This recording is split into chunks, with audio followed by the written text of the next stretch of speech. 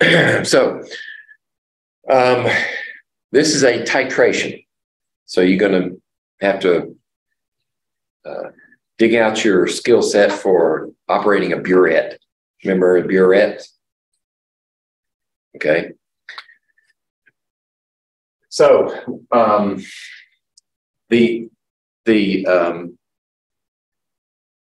value that we're aiming for here is that equation we had set up before, where you had silver chloride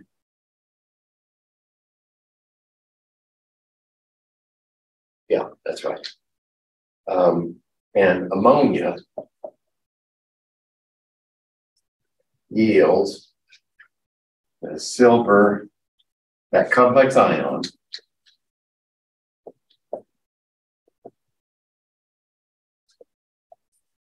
there. So this is what we're getting at. The formation constant, I didn't use that expression before, but the formation constant is, let's see, I think I've got it, part of the discussion down here. You know,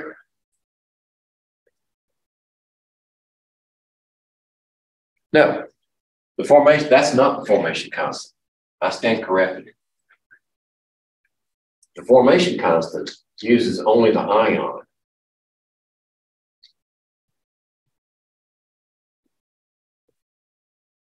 And the two ammonias to yield this product. Plus. Now, this reaction is important for the calculation, but this is the one we're getting at. We want the formation constant for this thing.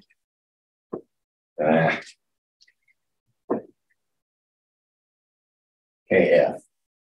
So it's going to be complex ion here. And then we've got silver in the denominator and ammonia in the denominator squared. That's what we're after, this K. But notice, if you're doing a titration, you need to be able to find some kind of endpoint, right? To determine the concentrations here at equilibrium. Well, the problem is that these are all in solution. And we don't have anything that will easily, not that it doesn't exist, but it won't easily tell us when we've reached equivalent concentrations. So what we're doing is a precipitation titration. So the formation of a precipitate tells us the endpoint. That's where this one comes in. Because we're going to mix up a solution of silver nitrate and ammonia and form this complex ion. That's the first thing you do. And then we're going to add chloride as potassium chloride solution of a known concentration, dropwise, until we reach the point where this appears and stays. Okay.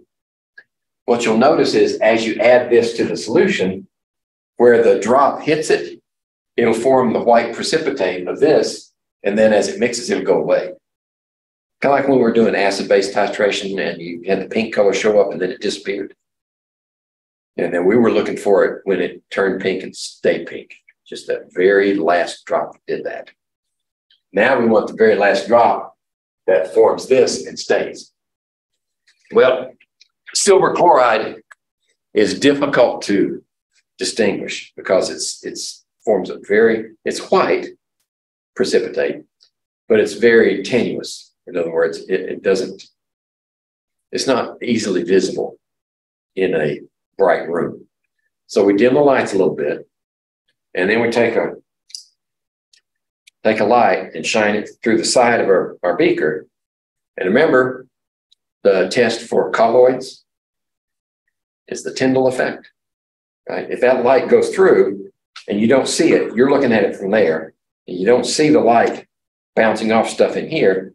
It just goes through and comes out the other side if it's a solution. But if you got a precipitate in there, then you can see it better with the Tyndall effect. So that way we get closer to the endpoint using this method. Okay. So how do we get at it? Well, let's see. If we go back to the compounds, we've got silver nitrate here. Silver nitrate, it's completely soluble. And we're going to use 1 molar ammonia, not 10 molar, but 1 molar. I've tried to use 1, 2, 5, and 10. 1 molar works best. And then 0.1 molar potassium chloride. So that's a known concentration. If we have the known volume, then we know exactly how much chloride was added to reach the endpoint. And then we have volumetric flasks. Remember volumetric flasks? They have a long, thin neck, and then they have kind of a, at the bottom, there's a mark here. And in our case, that represents 100 milliliters of volume. Okay, so that's, you mix up your initial concoction with silver nitrate and ammonia in this, bring it to volume, and that's, then you pour that into your Erlenmeyer flask. And that's your reaction vessel with your magnetic stir bar in the bottom spinning around. We did use that before, didn't we? Okay. So now you're going to add, there's your valve, stopcock, and there's your burette. Okay. And you're going to add potassium chloride to it until you get that Tyndall effect. Right. Light beam, and you can see it on this side, and if you can see it on this side, you can see the light beam on this side, then you know that you've reached the endpoint of your titration. Okay. Now, what we need is a reaction that will, and that's this one. This is the reaction that we're going to do. This is the reaction we're trying to get at. So if we have a KF that's like that, then we can use, let's see, I think the procedure describes it better. There we go.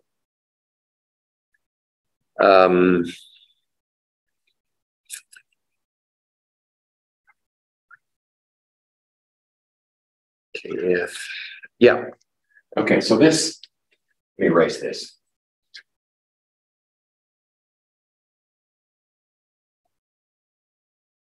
This is what we're after, right? There's our KF, but there's no chloride in there. So what we're going to do is we're going to, since this is how we get the chloride in there. We're dealing with, this is the titration thing. This is what we're after for the titration. We have silver ions and we have chloride ions that are available, right? Because this is in equilibrium. So there's some of these over there. And these are aqueous. So the solubility product for this one is going to be here and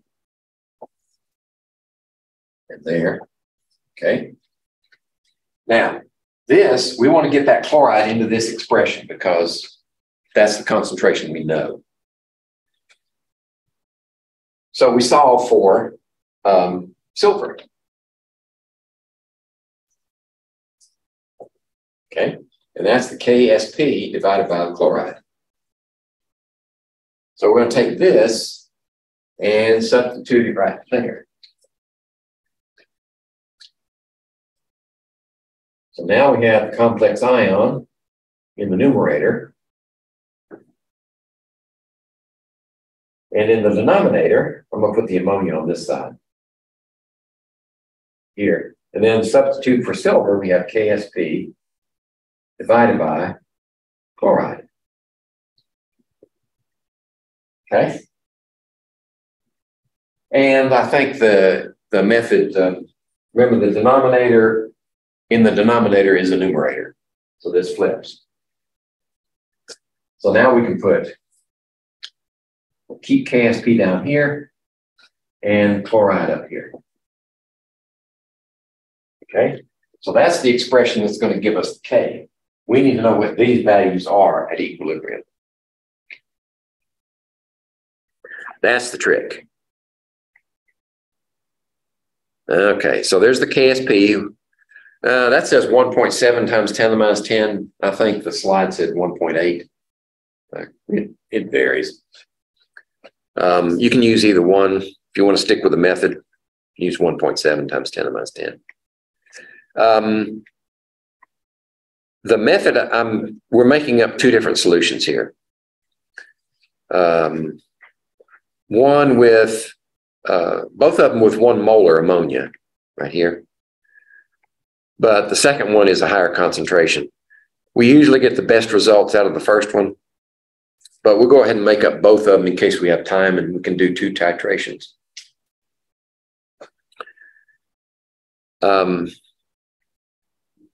There's a description of the Tyndall effect. Right? That tells you when you've reached the end point. Data treatment. Okay.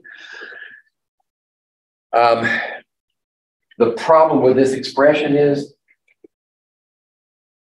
it's difficult to create an ice table from this one. So what we have to do is go back in and say, because silver ions are not here anymore, but they were originally in the concoction, the first where we made it up.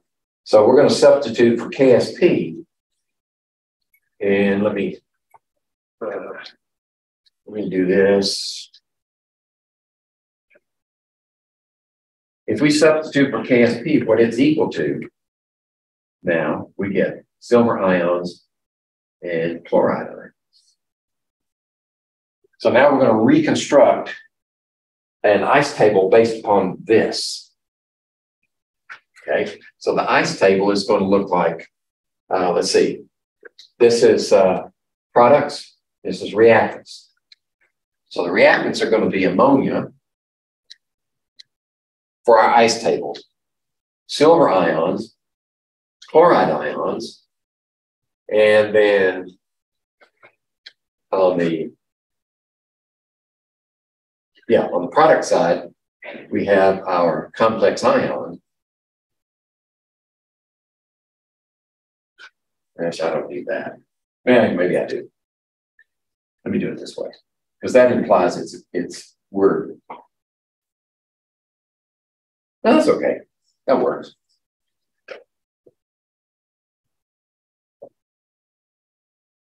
And then we have chloride over here. So it seems funny because we've got 2 chlorides. But here's the way it works. And I've got an example down here. I will say this. The calculation is simpler if we build our ice table with absolute amounts, millimolar amounts, and then we calculate the concentration later. Okay, we can do it with concentrations, but it'd be kind of unwieldy. What are we starting off with? Well, for this example, we're starting off with 0.5 millimoles of silver. How do we get that? Well, let's go back up to the table where we built it. Here we go. 5 milliliters of silver nitrate times 100 milliliters. Let's see, 5 milliliters times 0.1 molar. That's 0.5 millimolar. Right? 5 times 0.1. Okay? Okay. So we do that with the rest of them also. We just calculate how much is there initially. So we got 0.5 millimole here. And silver, we got 5 millimole. And chloride, we start off with 0.1 millimole. Okay, and before the reaction, there's nothing here, nothing there. All right. So what change occurs? Well, at the end point, we've used up all the chloride on this side, and now the chloride's on that side. Right? So we subtract this much. The chloride is now reacted, and it's over on this side. So we add this much on this side. That's why we've got chloride on both sides, so that we can keep track of everything. Okay, now what happened to everything else? Well, oh, I got them turned around. I'm sorry. I got them turned around. This is supposed to be silver, and that's ammonia.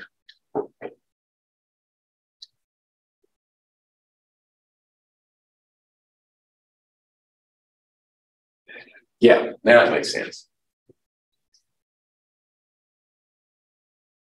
A millimole. Okay, so we're going to use up all this silver. Right. So now we have no silver on that side. And when we do that, we have to use up 0.5. The ratio here is 1 to 2. Right? 1 to 2. So we have to use up a millimole of ammonia, which leaves us with 4 millimoles of ammonia. Okay. So what did we produce on this side? Well, we added 0.5 millimoles, right? So that means at equilibrium, we have 0.5 millimoles of complex ion. Now we have equilibrium values. These equilibrium values need to be converted to concentrations so that we can plug them back into our, well, this would be KSP. This right here. That's the expression we're going to use. So we just used 1.7 times 10 to the minus 10 here. The ammonia concentration will be calculated from this one. The complex ion will be calculated from this one, and the chloride ion will be calculated from this one. And then we can calculate KF. So what we need now is to calculate concentrations from this. Well, in this case, you're given the values 1 milliliter of potassium chloride was added to reach equilibrium and produce the silver chloride that we could see. Okay, so that means the total volume is 101 milliliters. So we should divide each one of them by 101 milliliters.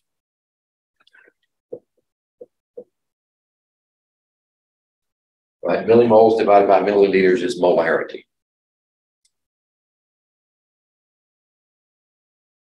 I have said that before, haven't I?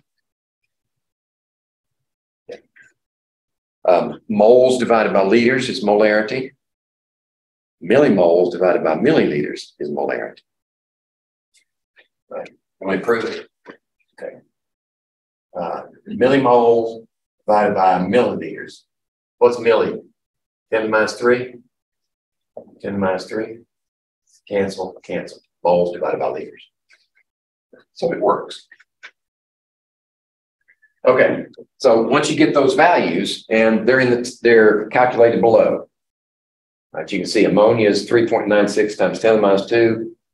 Complex ion is 4.95 times 10 to the minus 3, and chloride is 9.9 times 10 to the minus 4. And we're using 1.7 times 10 to the minus 10 for the KSP for silver chloride. Plug it into your equation, and you get a number that's not there. That's the appendix. Oh, there it is, down below. 1.84 times 10 to the 7th is the formation constant for this. Okay, so what do you compare it to? Well, let's see. I don't know if we have the value here that you can compare it to. I might have to dig that up for you. Let me see if it's in the discussion.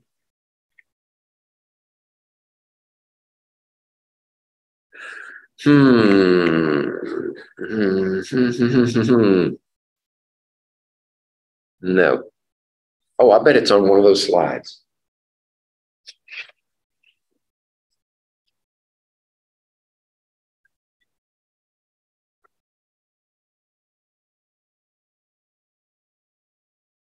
Yeah. We didn't calculate it, but we can. It would be 2.1 times 10 to the 3rd and 8.2 to the 3rd.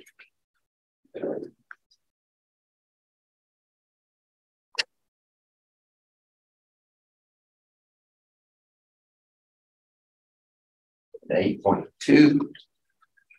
I'm pulling this off of one of the slides that we looked at. Times 10 to the 3rd. Remember, this is the first ammonia, this is the second ammonia. So if we multiply those together, then we should get the accepted KF. Where's my calculator?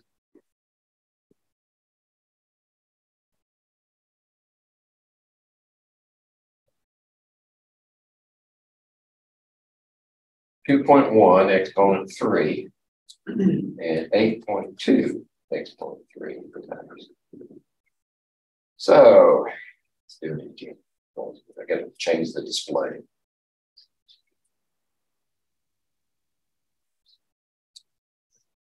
(1.7) times 10 to the 7.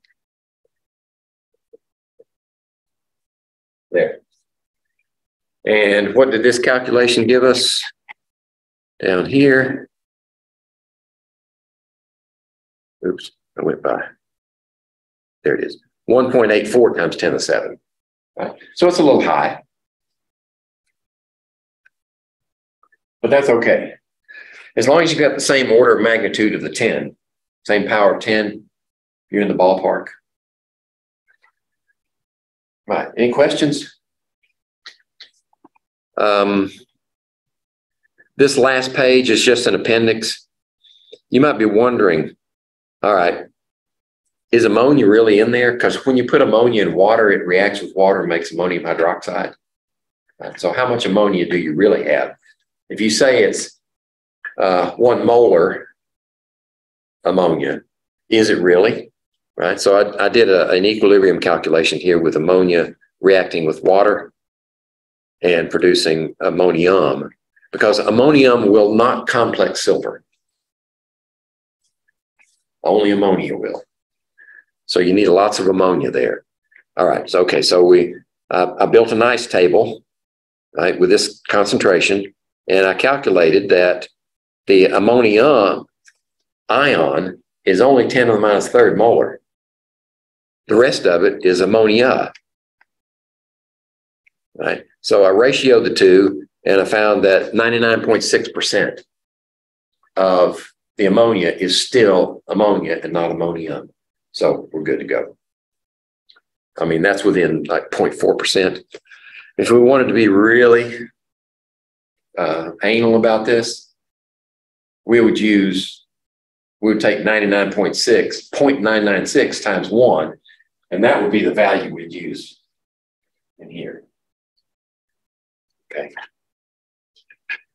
It's probably not, it's interesting. I mean, we could do that calculation and see if it would make a difference in this scenario, see if it gets us any closer, right? But for our purposes, I've just demonstrated that most of it is ammonia.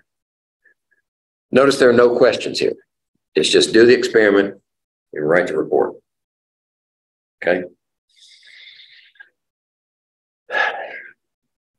No question. Any questions from the from the ether.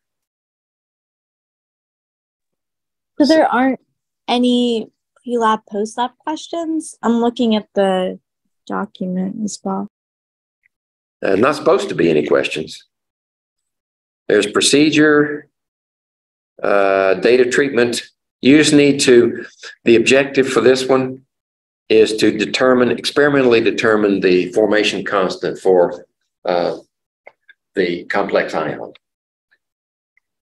and prove it right in your report. That's it. Okay? That's it. So you can't lose any points on questions this time because there aren't any.